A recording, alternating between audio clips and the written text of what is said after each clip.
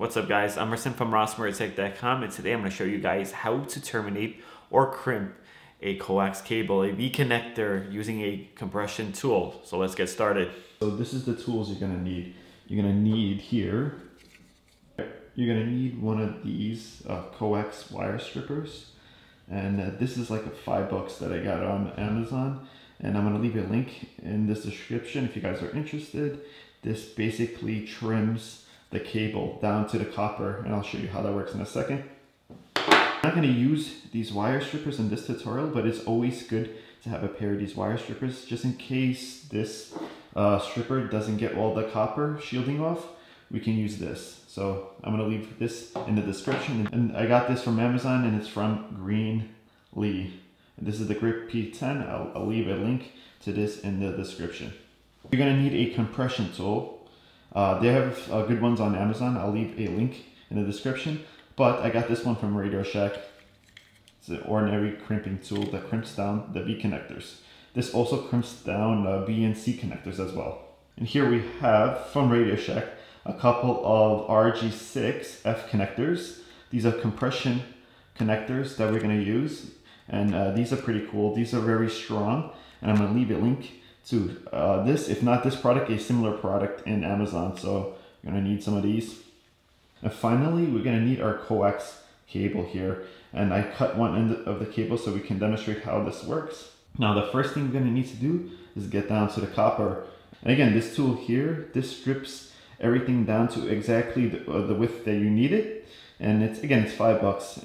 This is pretty simple. All you have to do is take this end, pull it down, push the cable through, and you want to expose about 1 centimeter or 2 of the cable.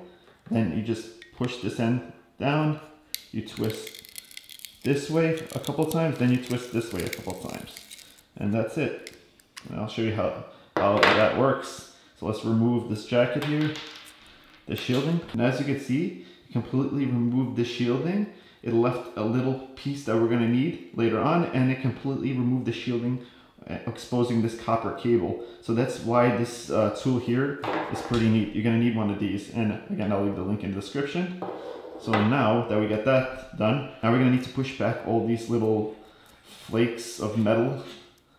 We got to make sure that this flakes here, they don't touch this here. If that does happen, then you're going to get a bad signal. So now that that's done, we're going to need to get our connector. I'm going to open. This is one of the V connectors that I got from Radio Shack. This is a compression connector, and we're going to use this to place on top of our cable here. So all you have to do is put this in through, make sure that the copper goes all the way through, and you're going to keep pushing this down until the copper wire is about flush with this piece here, this metal top. So keep pushing down, keep twisting until it is flush. So now that you can see that the copper wire is sticking just a little bit out of the edge of this compression connector here, and that's exactly the way we want it. Once we got that to our desired length, we're going to take our compression tool here, and we're going to take this end of the cable. We're going to make sure this goes all the way through, right? Once it goes through there, you're going to pull down. Then you're going to compress the connector onto the cable. All right, so that's pretty much it. As you can see, this is on there pretty snug.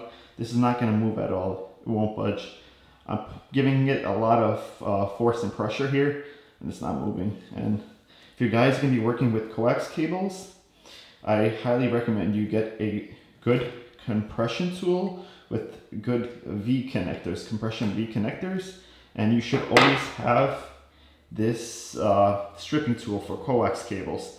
And I'm going to leave a link to all these tools that I used in this tutorial, and that's pretty much it for this video. Now, if you guys like this video, please give me a like. If you want more videos like this, please subscribe to my channel. I'm Emerson from RossMurderTech.com, and thanks for watching.